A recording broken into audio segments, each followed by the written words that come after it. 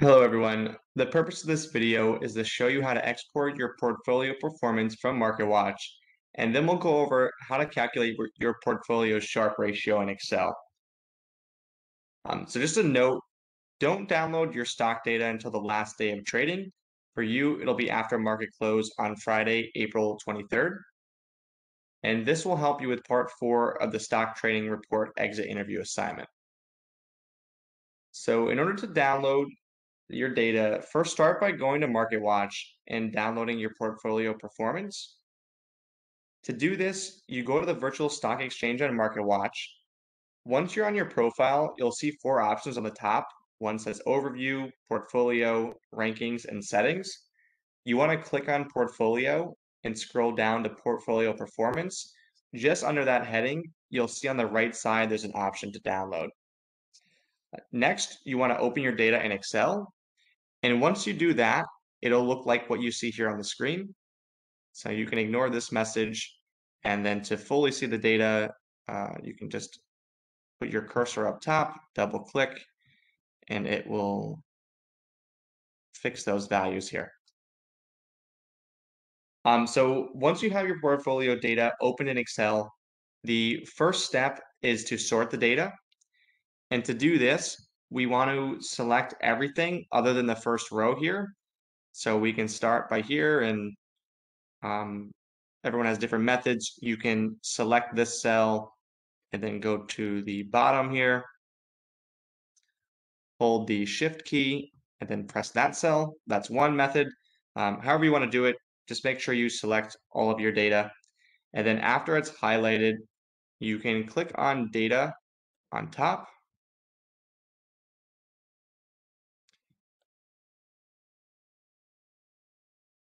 And then once that's open, you want to click on Sort.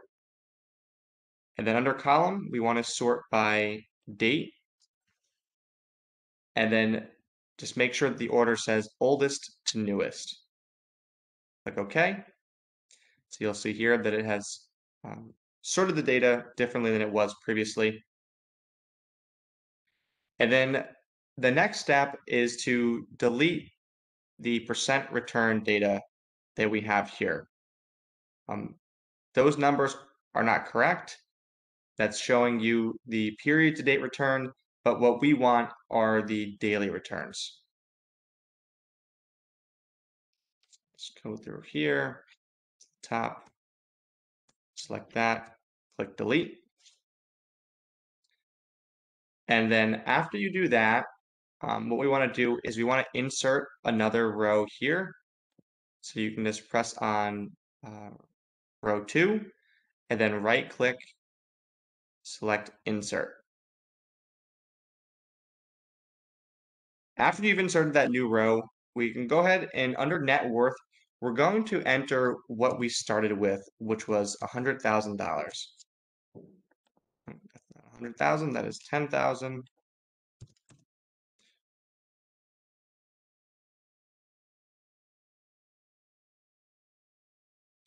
Okay. So once we have that there, we can then go on to calculate the daily return, which is what we want for calculating the Sharpe ratio. And to do that, you're going to start on this first, the second row, not the one that we inserted, but the first row that you have from your data from MarketWatch. And then to do that, you can put equals, and we want to do the ending balance. And here we're going to use cell references. So parentheses, the ending balance minus the beginning balance, close the parentheses, divided by the beginning balance. So you'll see here that we have a negative 0.72% return. Then once you do that for the first one, you can just select this here. Let's see the cursor changes, right? You have the black plus sign, and just drag and drop that throughout your entire data set. And what that does is it calculates the daily return for all of our data. So to calculate the Sharpe ratio, we'll need to calculate the standard deviation of those daily returns.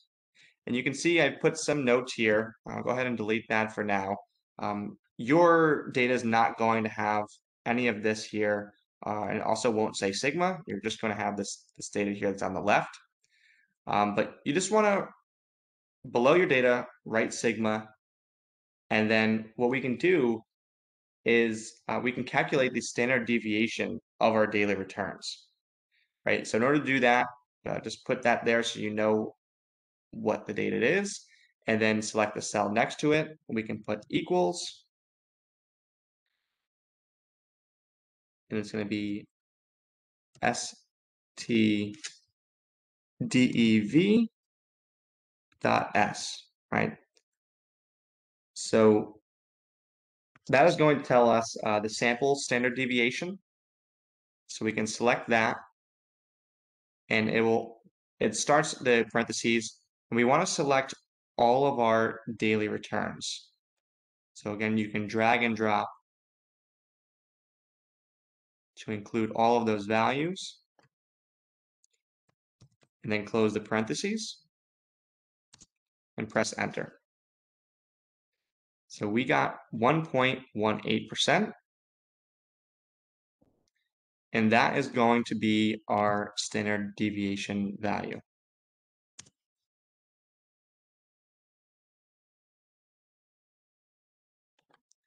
Okay, so now that you have sigma, or your portfolio performance standard deviation, there's a couple other factors that we need to gather in order to calculate the Sharpe ratio. And so somewhere in Excel, it could be here to the right, it could be below, really doesn't matter. But you want to write these out. So you want total return, your risk-free rate, adjusted risk-free rate, standard deviation, which we already calculated.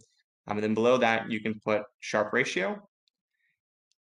And then we can start to find the value of these different factors.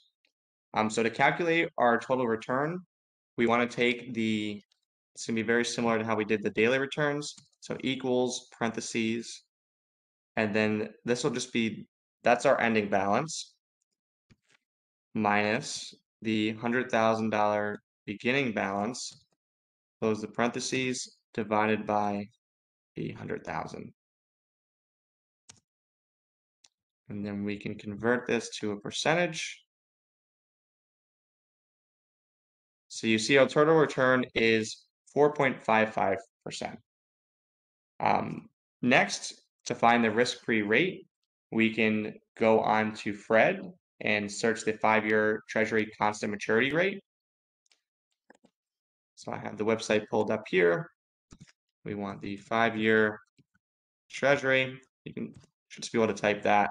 It's going to be the first option here, constant maturity rate. So right now I see 0.81. When you look at this, the number may be very close to this, maybe even the same. It should be somewhere around that. So I'm going to use 0.81.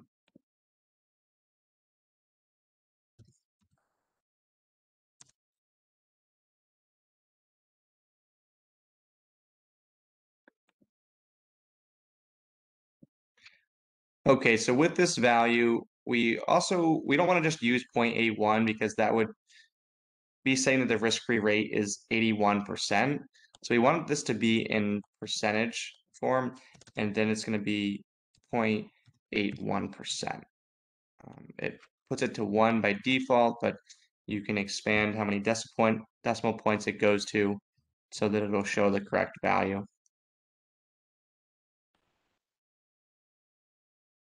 And then the final value that we need to find here is the adjusted risk-free rate. And to do that, you first need to find out how many observations you have, because the adjusted risk-free rate is going to be adjusted for the number of days that you actually held stocks. And so like I said, this can be calculated by looking at the number of observations you have in Excel. And so for me, I won't count these first two columns. So we have 63 observations. So subtract those first two. So it's going to be 61 in my case. Your number should be very close to this. And then to calculate this, you want to take the risk-free rate So we're going to do equals that risk-free rate times, and you can put parentheses. You want to do the number of days that you've traded. So in my case, 61 divided by 365, because there are 365 days in a year. So to show 0, let me expand the amount of decimals. So what we have is 0.14% for the adjusted risk-free rate. So what that adjusted risk-free rate tells you is it shows what you could have earned if you held a risk-free asset for the number of days you traded. So once we have all of those numbers, we can calculate the Sharpe ratio. And to do that, we can just select this cell here, and we want to put the equal sign, parentheses. It's going to be our total return minus the adjusted risk-free rate. You can close the parentheses and then divide that by the standard deviation. That number is not correct. Okay, so what I did wrong is that the 1.18 should not be showing as a percentage. We want the standard deviation here to just be a normal number in Excel.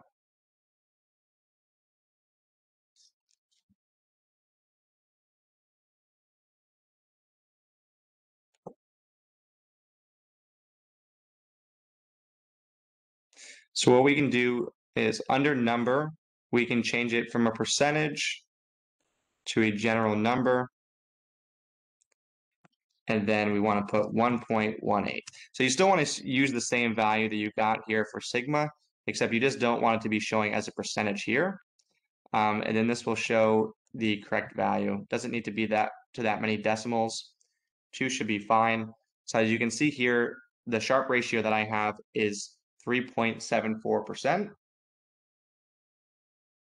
And what that tells us is, so the Sharpe ratio is saying that for every standard deviation of risk, we have earned, in my case, 3.74%. So again, this is numbers showing that for every 3.74% that we earned, that's per unit of risk.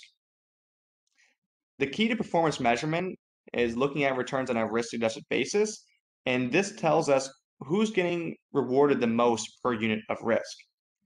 So once you've calculated all these numbers here, this information can help you with part 4 of the exit interview.